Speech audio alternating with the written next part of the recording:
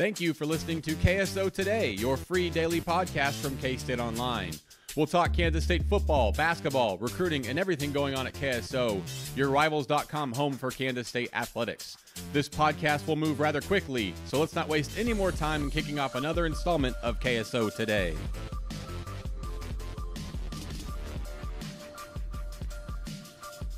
Welcome to a cold, icy, windy January 17th, 2020. Well, that depends on where you live, I guess. But here in Manhattan, I can see nothing but ice over my window, and Red is home from school because it's canceled. And another edition of KSO Today. No games last night, of course, but we did record a full-length regular edition of the KSO show from Tallgrass Tap House last night. We were a little surprised. Well, I mean, not that surprised. I think they're somehow there about 80% of the time that we are. But surprised that we saw Taylor Bratt and Colin Klein as soon as we walked in. Got a chance to talk to them both briefly. They were with a number of mid-year enrollees who probably just got to Manhattan recently. Got my first look in person at Will Howard. Didn't really talk to him or that kind of stuff. His face looked intense was the note I wrote to myself. He looked a little bit different in person than I thought. He looked like a quarterback for sure. But saw a number of those guys there last night, and that was exciting to see. Tallgrass Tap House, of course, is one of our sponsors. This show in particular is sponsored by People's State Bank and Legacy Insurance that I tell you every day. PSB has 10 branch locations and 17 ATMs in the state of Kansas. 6 of those are in Manhattan alone. Certainly worth looking into for any banking needs or questions you have. That's certainly People's State Bank. Also, Legacy Insurance. Again, talked about we had the KSO show last night. Taylor Bratt came on. We talked hoops for a while. It was really cool to have Taylor Bratt come on. He offered to, and I said, yeah, man, if you want to, we'll start the show with you. So if you haven't listened to it, you don't have to listen very long. I think he says the first words of the show. We asked him a few questions, myself and Flanders and Jimmy or KSU_fan do. Flanders asks him a funny / borderline ridiculous question, but Taylor Bratt tries to answer it. It was pretty cool to see.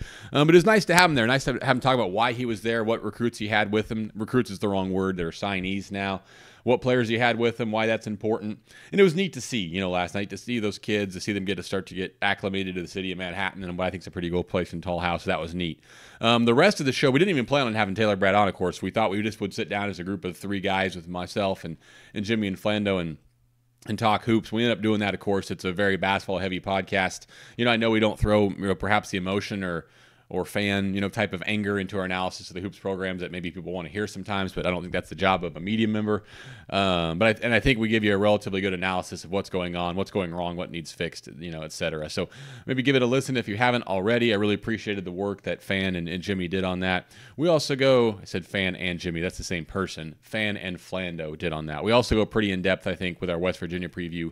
Give our predictions to close that show out. You'll see a lot more prediction and preview work for West Virginia coming up here really on Saturday from Fan, myself, K-State Athletics Communications, sends us a lot of great info we share, so you'll see all that on the site tomorrow.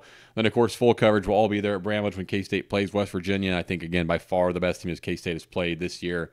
I think it's a very, very challenging matchup, and I'll be interested to see how that goes for K-State. Today on the site, I almost hate to say this because I like it to be a surprise, but I do think we'll probably run an OTR today, and off the record, we haven't done that for a while. We've gotten pretty much in the habit, like anybody else, I guess, of just sharing stuff as we get it, and that's all well and good, but we want to keep that feature going every so often. So very Derek Young heavy. Appreciate the work he's done on that. We'll have that out sometime today. I know we also have another Hoops recruiting notebook sitting in the admin that I'm going to edit and release, after I finish up my work here. Onto the site, so that will be great to see. I believe it's a lot to talk about right now with hoops recruiting. If you look back at the last day on the site, really, you could see that KSO show we talked about. Taylor Bratt surprises us and spends the first 10 minutes or so with us. And Flanders, who's writing that hoops notebook today, had a hoops big board yesterday that talked about the pieces to be looking for the class of 2020 still. I imagine the recruiting notebook will be looking both at 2020 and perhaps even 2021. I do want to have something to talk about that's not really just, again, advertising what's on our site or what to look for on there. I think it's nice to have that information out there. So I thought to myself, I want to have a topic to discuss on this Friday. I saw the mid-year enrollees last night. I thought to myself, I could discuss what 3 positions, I think true freshmen could certainly play next year for K-State in football, obviously. Now, as Chris Kleiman and his staff have proven, they'll play him anywhere. So I don't have to limit to 3 positions. They will take full advantage of the redshirt rule if they can. If a guy is remotely ready to play, they'll give him some snaps and use that without burning his redshirt. So you don't have to limit it to 3. It could be far more. But there's 3 that I really came up with that I'm particularly interested to see. The first one is a bit of a swerve because I did put quarterback, but I mean specifically backup quarterback. I know in OTR, because I've seen it, DY shares some info and insight he has about the backup quarterback battle and what's going on there. And Will Howard's not the focus of that, to be quite honest, and rightfully so. But I think that's a position where you could see a true freshman play as the backup quarterback. He'll be here. Obviously, he's here right now, so he'll be here for the spring. He'll be here to prepare through fall camp like everybody else. Will only be, a year behind knowledge of the system. This isn't a place where all these quarterbacks have been in the same system for 3-4 years. It's new for a lot of them. So I'm not predicting Will Howard to be the backup quarterback. In fact, I wouldn't predict him to be, but I think he will have a chance to do so and earn that job, and he may play some next year. So I can't not mention quarterback when I'm thinking about a possibility where a true freshman could have a meaningful role at the backup quarterback spot. 2 is running back. Now, K-State brings back a ton of true, now redshirt freshman running backs in Joe Irvin, Jarcadia Wright, Clyde Price, assuming he stays at the same position, and then Thomas Grayson. So there's plenty there. Harry Trotter, of course, returns, but I would be surprised if either Keon Mosey or Deuce Vaughn do not play at least some next year. I'd be shocked if they don't, to be quite honest. They may maintain their red shirt, but I don't think it has to happen. I think they would probably rather get them red shirts and not play both of them than have 6 sophomore running backs in 2021. So I think they'll be careful about that a little bit. But those are 2 guys that are going to offer such different things to the offense. I don't know, outside of Joshua Youngblood, perhaps what Keenan Garber can do. And I'm probably not being fair enough to like Phillip Brooks and maybe some others. I still think, though, Keon Mosey and Deuce Vaughn will immediately represent 2 of the best playmakers from an explosiveness perspective that K-State has on its offense the second that they step into a practice. Both can help out at receiver or in the slot. As small as Deuce Vaughn is, and K-State coaches have told us this too, he's been split out wide by his high school a bunch, and K-State will look at him there too, not just in the slot. So 2 guys that will be running backs but could help elsewhere, I think will have an excellent chance to perhaps get on the field as true freshmen. Would be stunned if we don't see them in some manner. Special teams too, you have to wonder about. I think cornerback too, a lot's changed there. There's been some attrition at that position with some kids, Logan Wilson, Kenyon Reed transferring out of the program or leaving the program early, some changes with who they were able to take or end up signing on signing day. So I think there's going to be an excellent chance for young people to play here. There's more than one option, but the one I wrote down and really am focused on is T. Denson. I know how highly K-State thought of him in the recruiting process, how desperately they wanted him. He was there last night at Tallgrass with the group. I think TJ Smith was too, if I remember correctly. Will Swanson was. I don't want to name all the names because I'll forget them if I try to start naming them all, but there were a number of kids there last night. But I really think he's going to have a tremendous opportunity to play early. And I think at some point, I'm not saying it's going to be T. Denson next year, but K-State will start a true freshman at a position at some point relatively soon. You see it throughout college football. Elite programs do it all the time.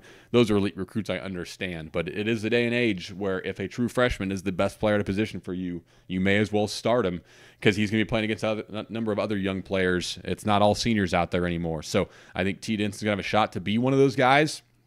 We'll see what happens, of course. It'll be really exciting to start talking more and more about football as we get close to spring football and talking about the second year of the Chris Kleiman era because it will be fascinating, of course.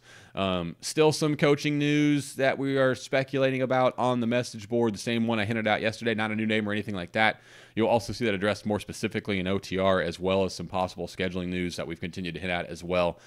Just hasn't come out yet. It will anytime, I would imagine, for sure. But that will pretty much wrap me up for my first week of KSO today, my first Monday through Friday. I hope you all have enjoyed it. Going into the future, I'm going to involve other KSO staff members in this.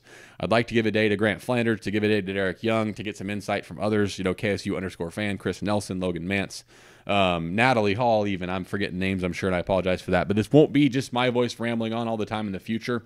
We will have others. But for this week, it was just me. I appreciate all of you who have tuned in and listened, whether it's on YouTube, Podbean, on the website.